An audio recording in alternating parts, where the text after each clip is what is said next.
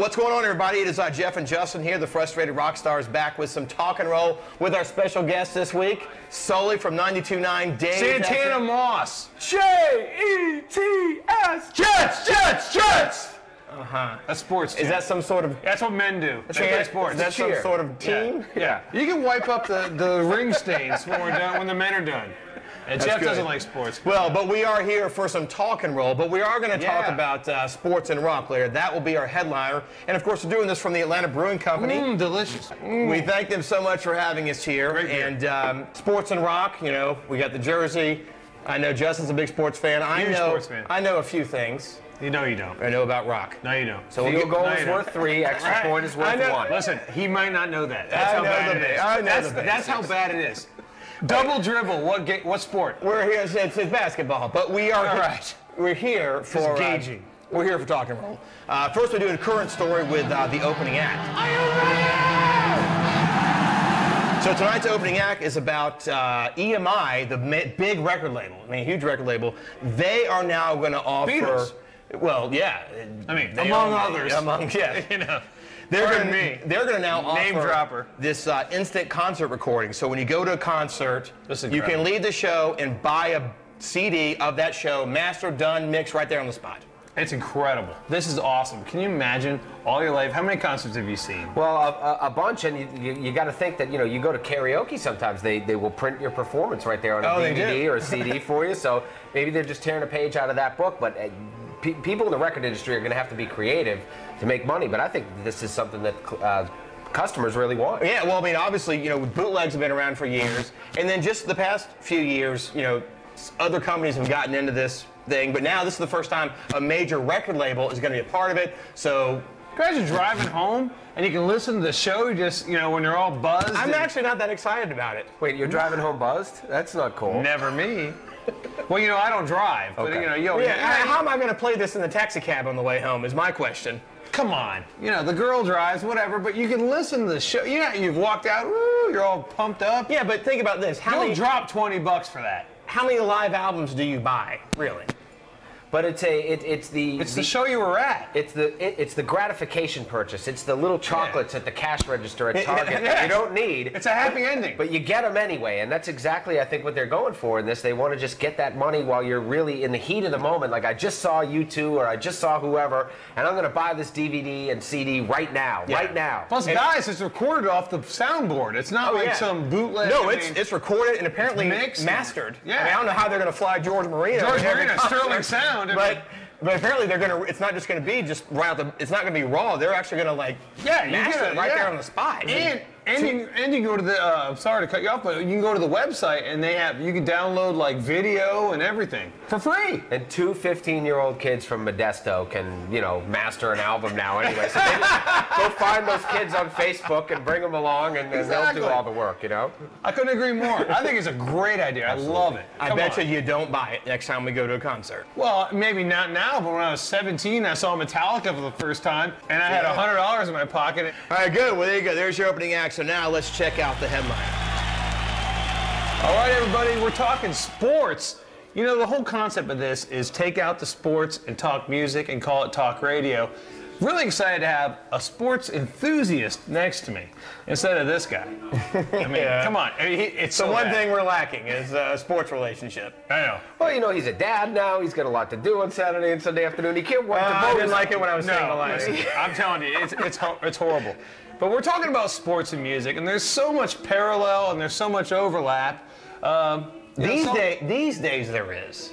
It seems to me back like in the 80s or whatever, there wasn't Aerosmith playing at the Super Bowl. There wasn't this kind of cross-pollination. In fact, you know, going back to high school, the jocks and the stoners kind of were separate. Actually. That's a good point. It goes back to high school, but now it's kind of blended. Well, the media's changed. Yeah. I mean, you know, now you have your halftime shows and you have your cross promotions, and Pepsi has this guy and this guy. And Hank doing the Monday Night Football. Right. So, Well, and even the Dave Matthews album, The Big Whiskey and the Gru Grux King, is the official album of ABC's college football coverage on Saturday for the entire season. Right. See, I didn't know that. And that was because it was Dave Matthews, not because of the music. They're doing some cross. So it's really kind of. And there's songs that I think that have become part of the American lexicon because of their attribution to sports. Yeah. You know, Gary Glitter Rock, that song was going nowhere until it became part of stadium. Arenas that don't play that when the team scores, I love you. Okay? That should be gone. I want to ban that from Gary Glitter. You're a great human being, but I want you evacuated from the building. Except for the child molestation. Well, we can forgive everything. Sure. Michael Jackson, come on, all right? Hey, Jeff forgave me. Well, hey, Gary Glitter also wrote, "Do you want to touch me there?" Did he really? Oh yeah, that's the his Joan song. Jett song. Yeah. Do you want to touch? It's his song, but no one knows that because all they know is Rock and Roll Part 1. So it's all we hear. Is it part when two the field goal is 1 good. or 2, whatever. You know, We Will Rock You was revitalized through stadiums. Again. And I mean,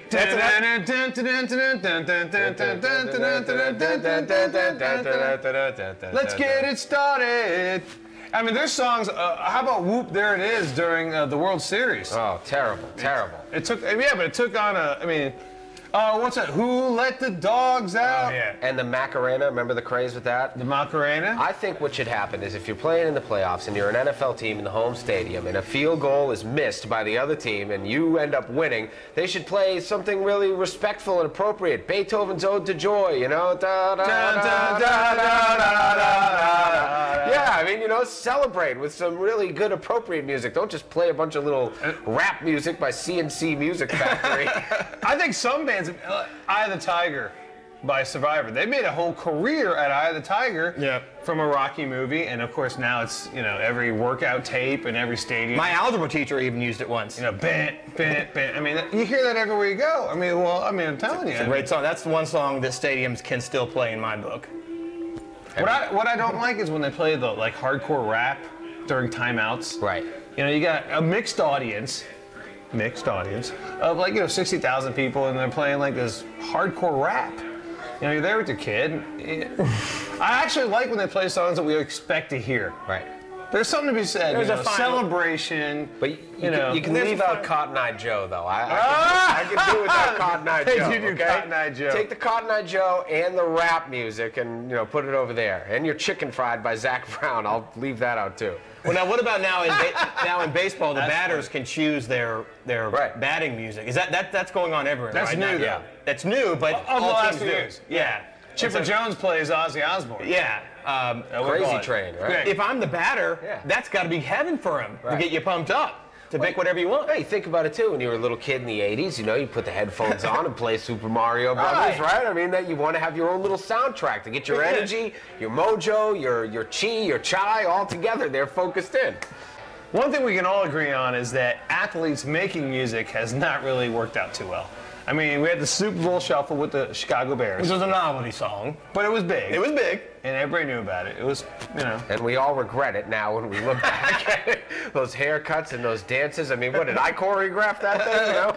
All right, well, good job, man. Anyway, wow, nice. Thank you so much for talk to joining him us. for another hour. Sully, 92.9 Dave FM. He does afternoons. He's a big shot. Anything else you want to plug? You know, just please listen, keep me employed. I pay my electric bill with every 5 minutes that you listen. So keep it going. Keep it going.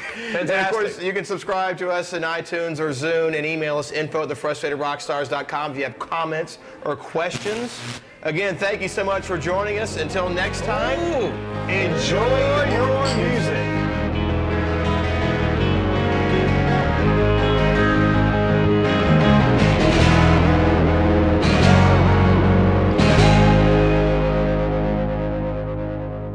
It's because he broke his wrist, so he has to like shot put him. But that's. I broke mine too, but I was doing something else.